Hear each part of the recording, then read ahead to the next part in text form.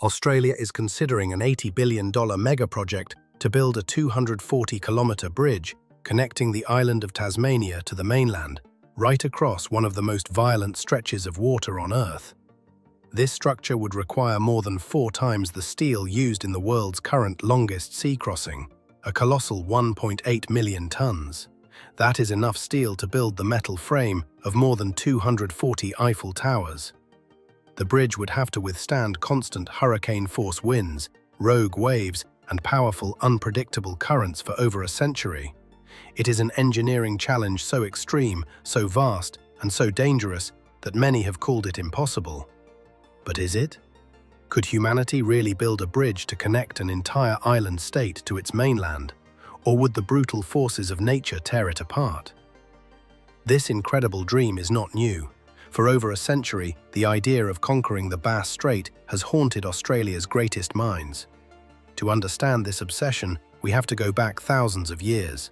As recently as 14,000 years ago, a land bridge connected Tasmania to mainland Australia. But when the last ice age ended, rising sea levels flooded this connection, creating the Bass Strait and turning Tasmania into an island. Ever since, it has been isolated, relying completely on a lifeline of ships and planes for transport. This separation creates a huge economic challenge.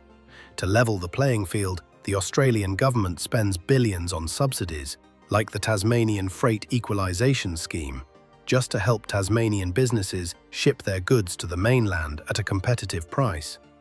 These schemes have cost over $2 billion since they began, a constant weight on the national economy. For decades, visionaries have proposed a permanent solution, a fixed link. The debate has always been split between a massive bridge and an impossibly long tunnel, but the goal remains the same: to finally and permanently reunite Tasmania with the rest of the country. The economic reasons are clear, but the path to building it is anything but. To understand the true scale of this challenge, we have to journey into the heart of the Bass Strait itself, a place where nature's fury is relentless. What makes this stretch of water so uniquely dangerous? The answer lies in a global weather phenomenon known as the Roaring Forties. These are powerful westerly winds that circle the southern part of the globe between the latitudes of 40 and 50 degrees south. They are born from a simple process. Hot air rises at the equator and moves toward the poles. As the Earth rotates, this moving air is deflected, creating strong westerly winds.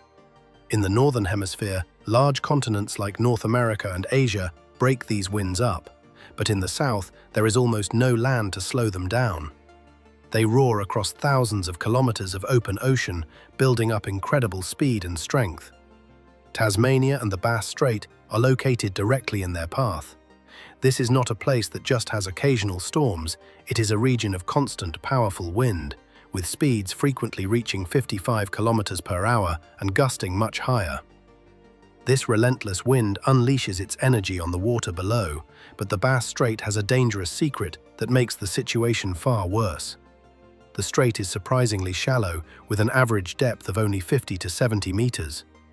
In a deep ocean, the wind's energy creates long, rolling swells. But in these shallow waters, that same energy is compressed, creating steep, chaotic, and extremely violent waves. Swells of 3 to 5 meters are common, and the sea is known for its treacherous conditions that can overwhelm even large ships. As if that were not enough, the strait is a battleground of powerful ocean currents. It is where the waters of the Indian and Pacific Oceans meet, creating complex and strong tidal flows that can race at over 9 kilometers per hour, or 5 knots in some places.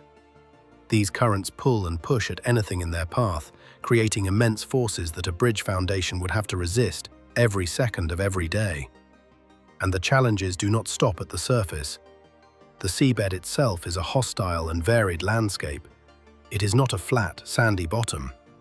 Instead, it is a complex terrain of deep basins, underwater plateaus, and hard granite outcrops rising from the depths. Large areas are covered in thick layers of soft, unstable sand and mud, which is a terrible material to build on. On top of all this, there is a hidden geological threat. The entire region is what geologists call a failed rift basin, This means that millions of years ago, the continent started to tear apart here, but never finished the job. This process left behind a web of deep, ancient fault lines hidden beneath the seabed. While the area is not known for major earthquakes, Southeast Australia is considered a seismic hotspot. The 2021 magnitude 5.9 earthquake near Woods Point, Victoria, was the largest in the state's recorded history, and, crucially, it occurred on a previously unmapped fault. A bridge designed to last 120 years must be able to survive a powerful earthquake from a fault that we may not even know exists today. Facing these impossible conditions, engineers cannot just build a normal bridge. They would need to create a structure on a scale never seen before, using technology pushed to its absolute limit. So how would you even begin to build a 240-kilometer bridge in the middle of a permanent storm? First, you have to understand the sheer scale of the materials involved. The world's current longest sea crossing, the Hong Kong-Zhuhai-Macau Bridge, is 55 kilometers long. The Tasmania Bridge would be more than 4 times longer. That Hong Kong bridge required 420,000 tons of steel and over 1 million cubic meters of concrete. A simple calculation suggests the Tasmania Bridge would need a staggering 1.8 million tons of steel. That is enough steel to build the metal frame of over 240 Eiffel Towers.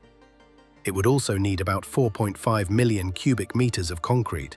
That is enough concrete to fill 1,800 Olympic-sized swimming pools. The first and biggest challenge would be the foundations. To anchor hundreds of bridge piers in the violent sea, engineers would likely use massive concrete boxes called caissons. Each caisson is like a giant hollow building constructed on land, floated out to sea, and then carefully sunk to the seabed with pinpoint GPS accuracy. Once in place, it would be filled with thousands of tons of concrete to create a solid, immovable base. For the Great Belt Bridge in Denmark, each foundation weighed 32,000 tons. Hundreds of these would be needed for the Tasmania Bridge. In areas with soft mud, giant steel piles, each over 100 meters long, would have to be drilled deep into the seabed to reach solid rock, like pushing giant needles into the earth until they hit bone. The bridge itself could not be a single design. It would have to be a hybrid, a chain of different structures linked together. Long stretches of elevated roadways called viaducts would cross the shallower parts. But to cross the deep shipping channels, the bridge would need several enormous suspension or cable-stayed spans. These would require support towers soaring more than 250 meters into the sky, taller than any building in most major cities, just like the 254-meter towers of the Great Belt Bridge. To make the impossible distance manageable, the route would likely use King Island and the Furneaux Islands as giant stepping stones, breaking one enormous bridge into a series of slightly less enormous ones. Even with the best design, traditional materials would quickly fail in this environment. The bridge would have to be built from materials of the future. Instead of normal concrete, it would use ultra-high-performance concrete, or UHPC. This is a special mix with a very dense particle structure and tiny steel fibers inside, which act like rebar on a microscopic level to stop cracks before they can grow. This gives it a compressive strength of over 21,000 pounds per square inch, more than 4 times the strength of regular concrete, and makes it highly resistant to the corrosive salt water. All the steel used, from the reinforcing bars inside the concrete to the massive girders holding up the road, would need to be a special corrosion-resistant alloy. Metals like duplex stainless steel contain other elements like chromium and molybdenum that form a passive, self-healing protective layer, shielding the steel from rust and ensuring the bridge does not weaken over its 120-year lifespan. Finally, there is the logistical nightmare. The middle of the bridge is 120 kilometers from the nearest land. You cannot simply send workers and materials out each day. The project would require building huge, semi-permanent bases in the middle of the ocean. These would be like giant floating factories and towns, self-contained habitats operating for over a decade in the world's roughest seas.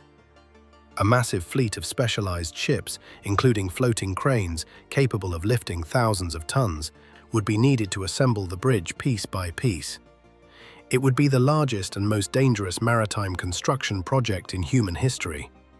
The engineering is breathtaking, a testament to what is theoretically possible. But even if we could build it, there is one final massive hurdle that could stop this project before a single piece of steel is forged: the staggering cost and the unavoidable consequences.